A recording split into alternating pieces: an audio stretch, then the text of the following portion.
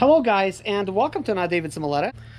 In today's video I have Ben with me, and we're actually getting ready to work on his Sprinter van. This is a 2003 Sprinter van. It is a little bit different than 2004 through 2006, and gotta change a couple radiator hoses and do the radiator fluid flush. We got our work cut out for us. So anyways guys, enjoy the video.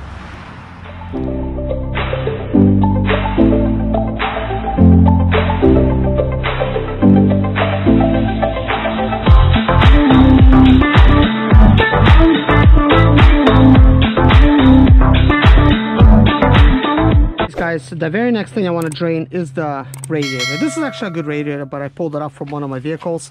You might be wondering, where's the drain plug located? And here's the actual draining port. That's where it comes out. So the drain plug is actually located directly behind it. So you just basically open it up like this. There's not a lot of room there, but you could kind of feel it from getting in from this side. You basically undo it like this, starts leaking radiator fluid. So we're going to start draining it on this side, and of course the dog wants to give me kisses. Guys, I'm going to try to show you what I'm doing. So let me see here. This is where the plug is. It's right there, but once I undo it, I'm gonna have all kinds of river flowing here.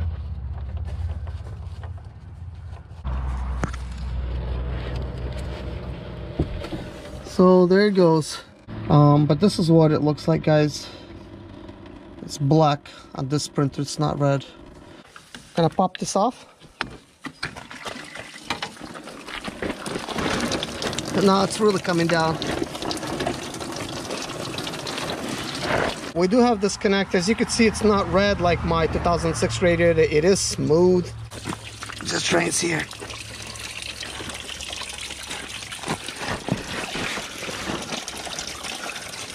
It's just all over the place. This engine's just getting bait. Diesel, no! Alright, we're gonna let that drain. Now it's time for us to close it up. Here's this little closing pin. This is a hard drain. I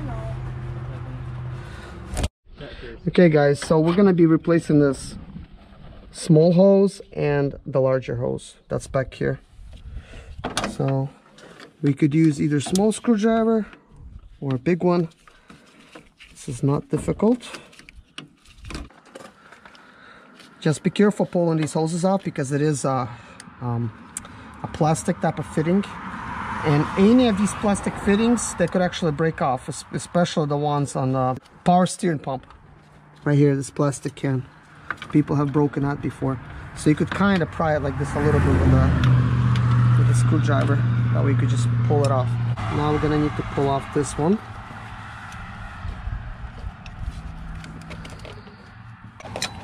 So that's a metal one. We could just kind of pull on it.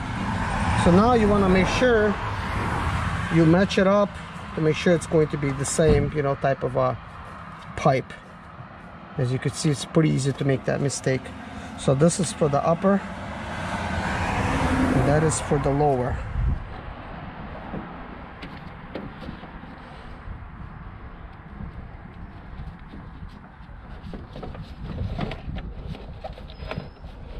Some more. It's a fresh pipe. Okay, so now we're going to have to disconnect this hose.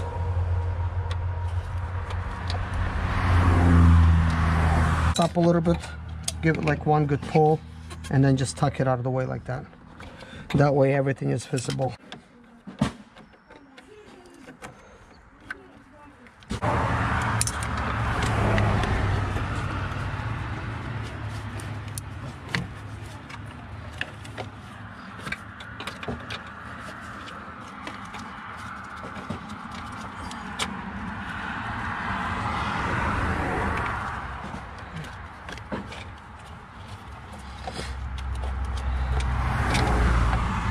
Now, if you take a look at this particular hose,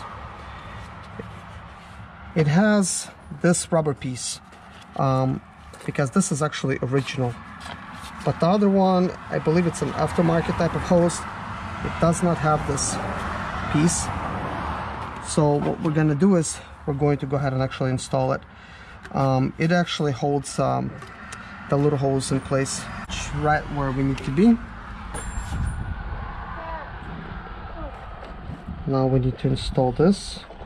Just slide it a little bit further and then install this way.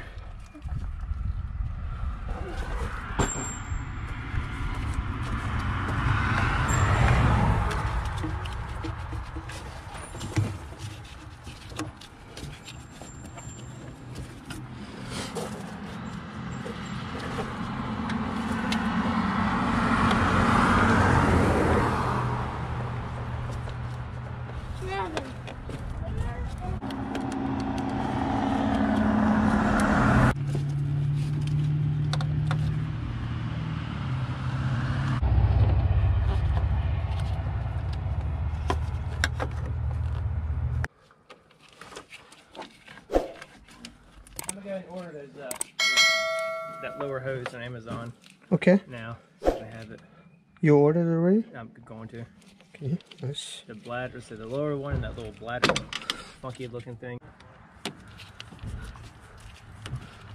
What is your question that you're asking? I just want this like on a video, sure. Like as far as the proper way to add coolant from scratch. From scratch. Okay. Yeah, from zero to full. I'm going to make this a very simple explanation. Okay. If you see like what we're doing with this is like we just drained it, yeah. That coolant, and we're just trying to basically get the engine clean. So when we completely flush the engine out and there's just nothing but water in there, well, when you drain the radiator, there is still water inside the engine. And that's why we're still getting this this orange stuff. So basically, once this water is already going to be clear, then we know that we have water inside of the engine. So that stuff is like not even mixed. So obviously 50-50 mix is not going to work in this situation, because you will use 2 gallons of it inside of your radiator tank, and that's it. It's going to be done. So it's not going to work. So a logical thing to do is to use the stuff that's not mixed. It's like 100% grade, because let's go figure, there's about 2 gallons inside of the engine, give or take. So if you put the full concentrated stuff, 2 gallons of it, then if it's mixing with 2 gallons of stuff that's inside the engine, then obviously it becomes 50-50 mix. Now, let's say you lost some coolant. Let's say you've been driving, and now, for instance, like in your situation, you want to replace a radiator hose a little bit later on, and you're gonna wonder like, okay, so what should I do then? Well, in that case, you just drained 50-50 mix. If you're not going to reuse it because there's gonna be dust particles and stuff that's gonna get in it, so this time add 50-50 mix. Either mix it yourself 50-50 or just get a 50-50 mix, because the engine is already mixed, so that stuff is fine. So you're just basically messing with the radiator. So when you drain the radiator, you're gonna drain about 2 gallons of it, so get 50-50 mix. But 2 gallons of 50-50. I don't buy 50-50 mix, right? And here's why.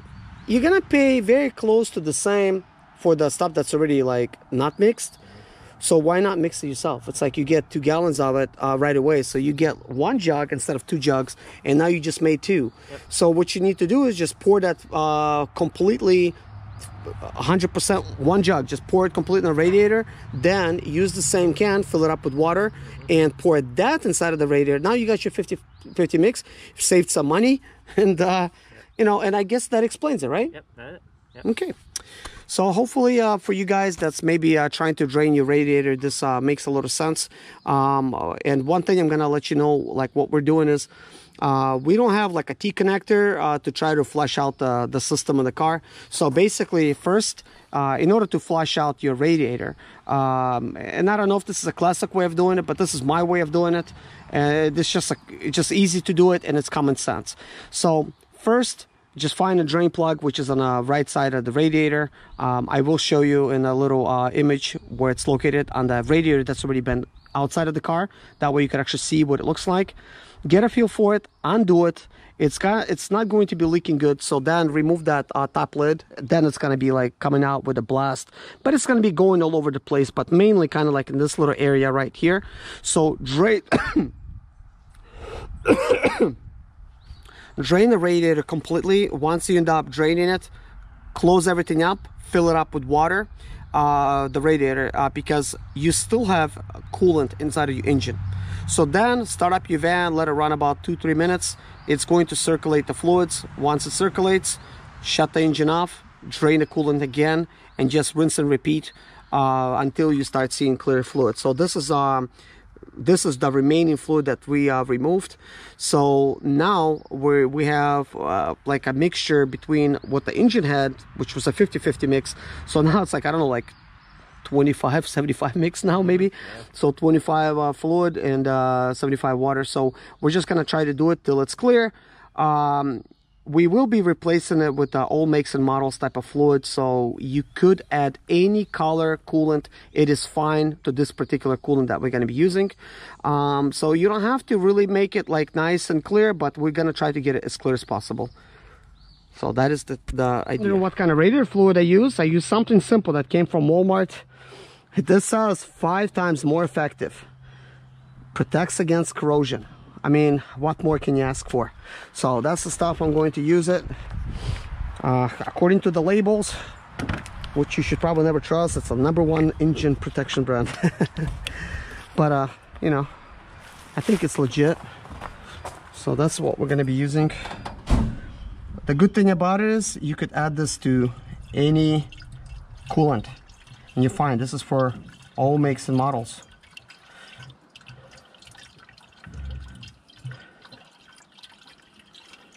So this is 100% stuff, guys. So the engine has clear water inside, so this will actually mix with the stuff that's in the engine, and it will ultimately become 50-50 mix.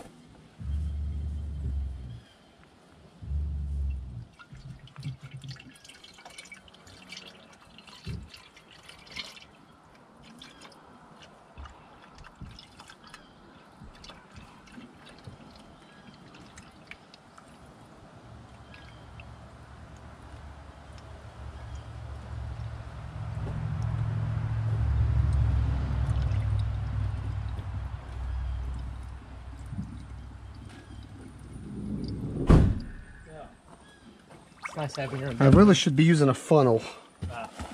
Some just leaked out from the top. Yeah, we have a hose back here, so it's going to look nice. Look, it's perfect. It's perfect, just like the phone call.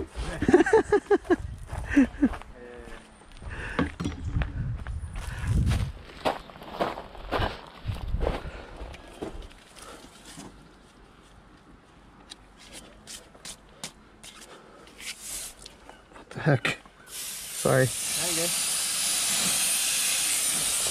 Man, I'm gonna give myself a bath, your engine a bath. One thing I don't recommend is bathing this engine. Yeah, I don't. I use when I was doing work on it, degreaser spray in different areas. Yeah, like not saturating anything. It's like, you know, these things, they have like too many sensors, and it's so easy to cause them to go off whack. It's like, that's why it's like I don't even keep my engine clean. I have to, man. I'm a fan at it. I like keeping it clean, that way I can spot leaks. Man, yours is like by far the most taken care of Sprinter that I've seen. Always so nice. That's all myself I do, man. So when I look down and I see grease or oil or something, I know that's new. Well, this is a Mercedes, and you treat it like a Mercedes, not like a work truck. And shoot, I mean, look how nice it is. Yeah, I want to keep it nice. Yeah. It's usually it's all because of the owner who takes care of it. It's you know, it will live longer. Absolutely. It's almost like the vehicle appreciates it, you know. Well, again, you can pop the hood and you can spot problems. Yes. So I guess let's start it up, let it circulate, and we'll see what color it ends up being. Okay, let's do it. Should be a nice green.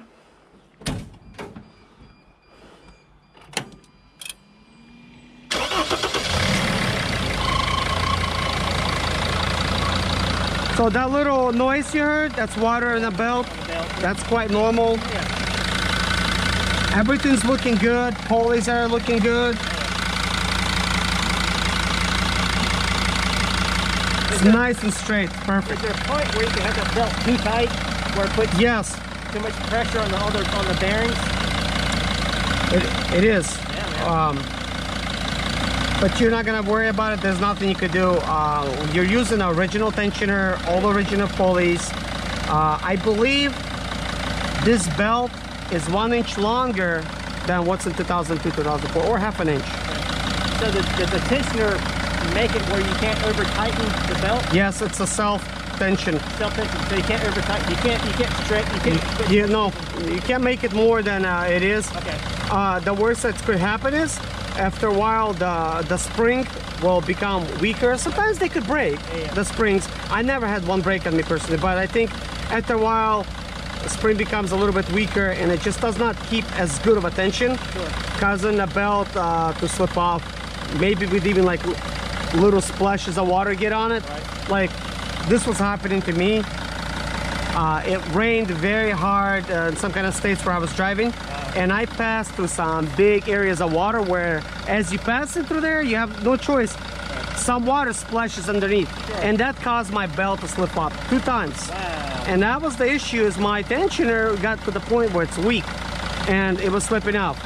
But it was so quickly. As soon as I installed the belt back on, hit another pothole, belt came off. Wow. Yes, very easy.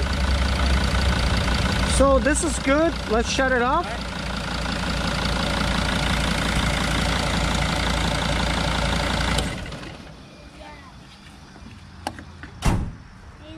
Yes. Jason, can you bring me a paper towel? Do you have any paper towels? I do, man. We just need like 1 paper towel. So before it was this very beautiful green. Now it should be a little bit more mixed. And as a matter of fact, I'll tell you, the more of a mix you have in there, I think the better. Like, You think so? Yeah, I think if it's a lot more water, sure, it's gonna be okay in the summertime, but in the wintertime, you don't want it to freeze. So, yeah. Yeah, you could take them, Jason. Yeah, it's nice color. Okay. All right. Also, it does have some coloring inside of the paper. So, the white portion, so it did mix really well. Serge Zimaleta. I'm 37 years old, and yes, I experienced success after buying my first home for cash. Back in 2011, I was broke, but I learned to solve problems on my own. Now, I'm helping others to solve their problems. I know what pitfalls to avoid to stay profitable in business. Need motivation to be more successful in your life? Do you have Sprinter, Expedite, or business problems? Then subscribe. Let's find creative solutions to your problems. Hit the bell notification so you don't miss any of my helpful videos.